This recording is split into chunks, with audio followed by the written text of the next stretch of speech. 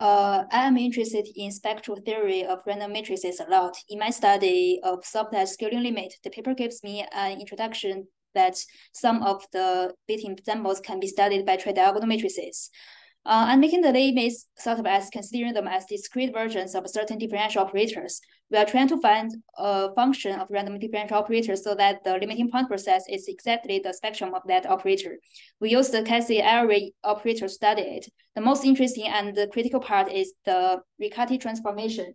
So we first focus on the differential operator tau is equal to negative second derivatives plus the potential function q of x, that it is deterministic and smooth.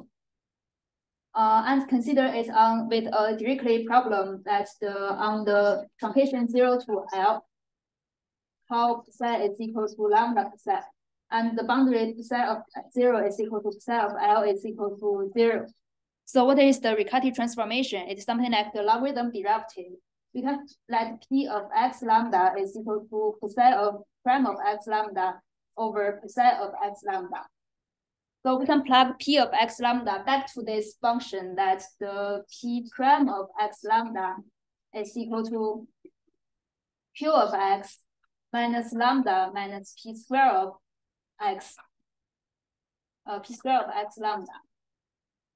And it is appears that when psi is equal to 0, the p will goes to negative infinity.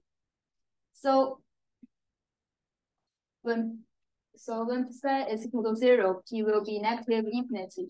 And we can draw the sketch of the p. It would be like it started from positive infinity and then goes down to the negative infinity. Once it goes to the negative infinity, it will return to the positive infinity immediately and restart the process. And we can consider the Stern oscillation theory by the initial value problem for fixed lambda. So the psi of 0 lambda is equal to 0, and the psi prime of L lambda is equal to 1.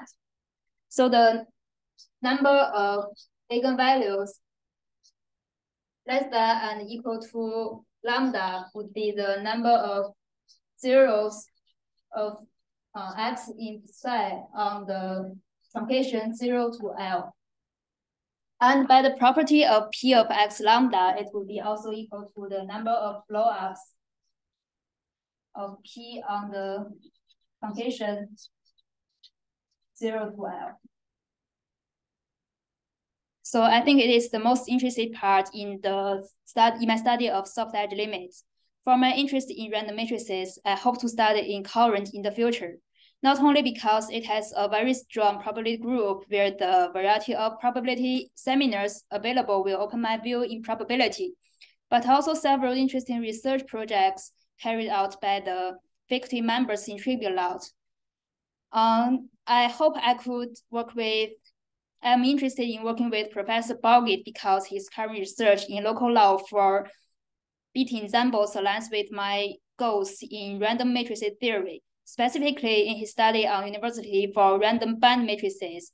In 2017, he employed the localization method, which I believe will be integral in my own research on university behavior.